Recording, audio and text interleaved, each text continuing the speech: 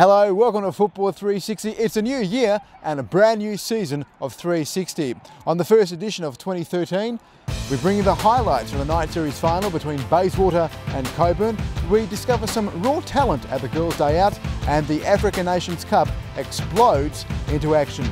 But first, Coyne and Scotty Miller have enjoyed individual success at the highest level. They're both former Glory players and now mark a new breed of coaches in W8 football. Coyne taking over the helm with last year's premiers Bayswater, while Miller has helped resurrect Cockburn into top flight football.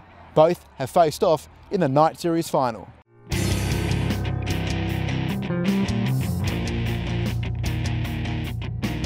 Macedonia Park laid the backdrop to the night series final between last season's premiers and newcomers Cockburn. The Baysy boys in stripes were supported by their legion of fans, but Cockburn weren't to be intimidated. They were out to prove a point, dominating a lot of the ball early on. 2011 Footballer of the Year Steve Burton had two good chances to put Bayswater in front just before half-time, but some magic from Cockburn keeper Dejan Aleksic kept his side in the match going into the half-time break. In the second half, Bayswater took the lead after 60 seconds when Burton flicked the ball into the back of the net from a cross on the left wing.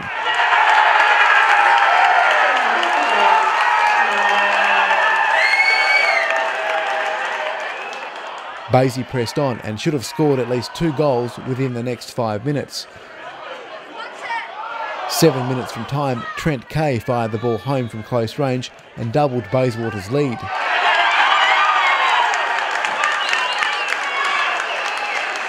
Cockburn didn't give up, and in the 87th minute, Eamon McNellis shot low past Gianni Papalia from the edge of the penalty area. But it was too little, too late. Bayswater held on to celebrate the victory. First coaching role, and you've been crowned night series winners. It's not a bad start to 2013. Yeah, and that's all it is. It's a start. You know, I said all along we wanted to go out and try and win it, but the most important thing was getting minutes into the boys' legs and trying to impress my ideas onto the players. So it seems to be working, but we've just got to do it more consistently now.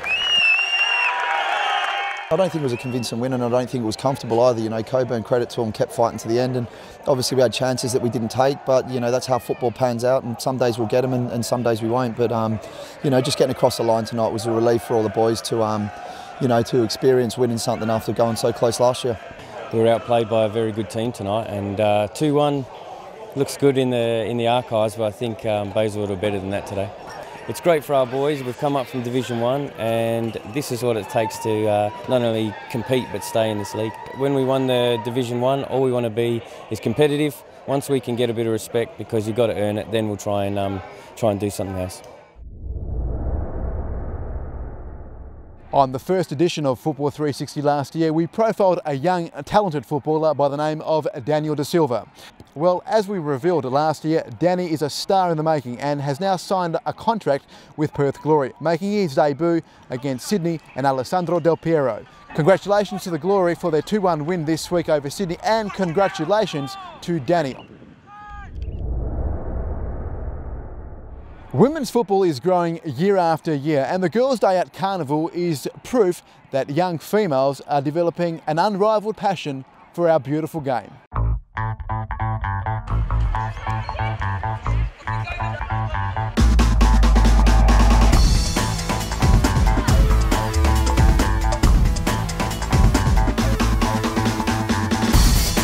At the moment we've got about 130 to 150 participants. It's just about getting girls who love the game, getting them together, playing football, what they love doing, and also getting those girls who probably haven't played the game, getting them started and hopefully getting them to participate in a sport that, you know, is getting bigger and better in women's football. Meeting new people, socialising, and I think it's just having playing at this stadium as well is fantastic, and that would be a big thing for these young girls. But you know, it's for them again, it's, you know, getting to know the sport, and also it could be a talent thing to go into the next level, into our skill acquisition programs, NTC, and further on the track, Perth Glory and the Matildas. For any girl who wants to sort of go the next step, if they're here today, what do they need to show? What do they need to do? Oh look, you know, it's not about, you know, what they have on the ball, it's about what they have off the ball as well. You know, it's their character, how they socialise with other people, how they play the team sport. You know, and that's little things that we look at, and hopefully, you know, once we see that, we can invite them down to our trials and see what they do. You're at the Girls Day Out today. Why was it important for you to come? Just to work on some skills and meet new people. My favourite player is Cristiano Ronaldo because of his skill, control and touch.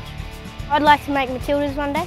And what do you think you need to do in order to play for the Matildas? I think that I just need to keep up my skills and keep practising.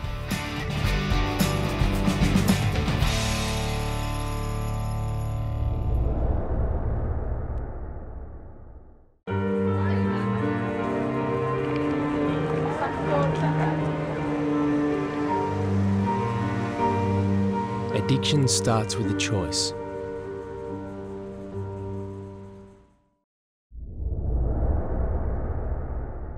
The team at Football West has been pushing hard in recent months for a home of football. CEO Peter Hugg explains what the concept is all about. For football's sake. For the sake of our registered players. There's 37,000 of them. The Home of Football campaign is essentially a rally call. It's a rally call to all those who are members of the football family, all their friends and associates, and that means players, mums and dads, coaches, spectators, fans of the game, to really get behind our push for state government funding. Home of Football is essentially a state headquarters. Our discussions to date and our plans for the concept evolves around three components currently. First of all, it's a centre of excellence. It's a training facility for all of our top teams, Perth Glory men's and women's teams, our NTC state representative teams, our young skill development programs and so on, but also for the community. We then have in mind a small boutique stadium of 3, 4, 5,000 seats where we would play all of our key matches in the state leagues, various representative teams as well, anyone who visits the centre and Perth for pre-games training or for training camps. And then the third component is an administrative headquarters. We basically operate out of a tin shed here at Gibney. We're separate to Perth Glory. We're trying to bring the two organisations more closely together, and so this will essentially be the office space for both organisations. This is not just a home for Football West. This is a home for football, the whole of football. As we've seen with many other sports, whether it be Rugby House, the athletic stadium, the rowing facility down south, the basketball, netball centres, gymnastic centres and so on, is that if we can have a home that galvanises the sport, that brings everything together, it can be more efficient, more cost effective. But I think from a sports perspective and the whole of sport, it provides that centre of excellence and that state headquarters that everyone should be proud of and get behind. We saw recently the talks of Liverpool coming to Perth for anything up to 10 days, and we can really make this a training facility that utilises the perfect weather and the environment that we have here in Perth as a real point of difference between, say, the East Coast and what we have on offer here. There isn't anyone involved in football, as I said, whether a player, coach, referee, administrator, volunteer or a spectator who won't benefit from this concept. We've ticked many boxes, we've kicked many goals, if we can say that in terms of our programs. We're continually producing the best players, and now what we really need is all of WA to get behind the sport.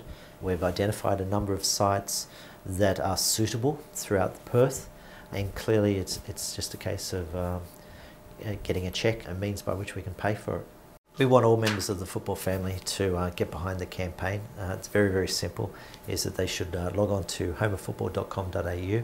By logging on to that website is that they will see a very simple petition. By clicking a button, a message will go to the Premier, the opposition leader and indeed all leaders of the various government parties. That will generate a great deal of interest and get the politicians standing up and taking notice. There are other means by which we can spread the word through our social networking sites, Facebook, Twitter and similar. The most important thing is to share the message, is to get it out amongst family, friends, anyone involved in the game, so we get as big a response as we can. Football needs a home. Football deserves a home. Every family needs a home. For football's sake.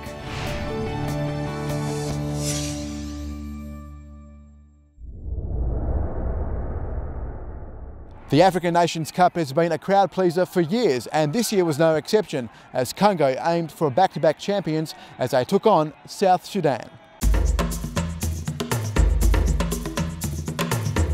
Who do you think is going to win today? Both teams really good, but I would say probably 2-1 to Sudan, South Sudan. Since they're from Congo, they're going to win. 2-0, final score. I think Congo, because I'm Congolese myself. South Sudan, because they won the new World Cup. Congo will win, because it's a great team.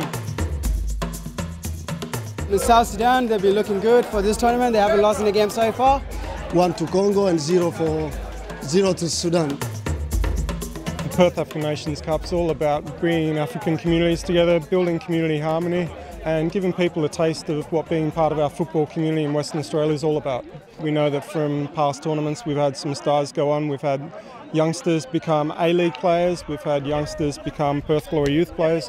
Like we said last year, there will be some talented players coming out of the tournament, and we were spot on.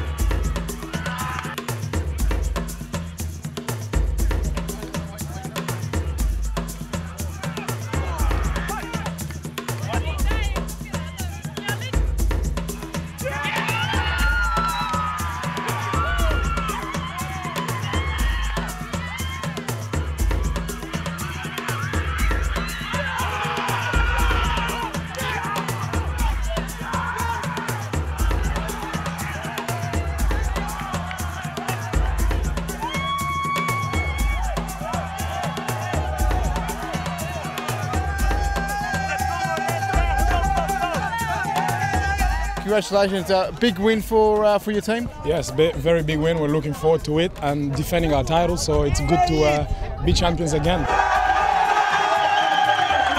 You put Congo up 1-0 very quickly in the first half. Did you think the work was done at that stage? I mean, not really, because the opponents were very strong and they kept coming at us, so they scored and we knew we had to keep on working. So lucky we got the second goal straight away. And obviously,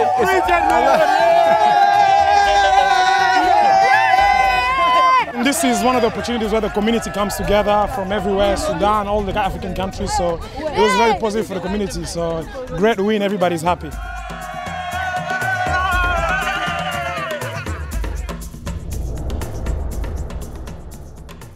Before we go, don't forget the Charity Shield match between Sorrento and Balcatta this weekend at Percy Door Reserve. More next week. Until then, it's bye for now.